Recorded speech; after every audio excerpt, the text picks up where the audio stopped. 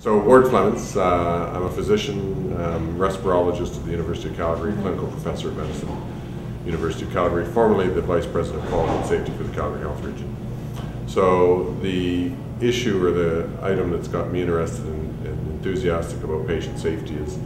through a series of adverse events. We had a number of family members that came together and formed a Patient Family Safety Council that advised the healthcare region for several years now, actually. And to see the kind of enthusiasm and input that they've put into that role, getting over the adverse event that they suffered from, in being able to connect with healthcare leaders, being supported by the healthcare leadership in the Calgary Health Region, and to see some of the changes that they've made, some of the recommendations they've put forward, has been very enthusiastically received, not only by myself, but by very many people in the region.